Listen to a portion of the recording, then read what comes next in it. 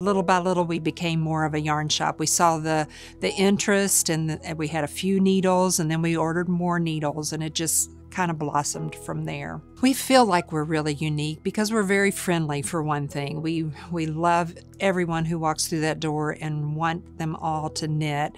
And it's not just to sell yarn to them, it's because we know the benefits of it. It's such a wonderful hobby personally and for you spiritually. Everything about it is just really, really good. And we just want that for everybody. We want everyone to experience that. It's very, very, very popular right now.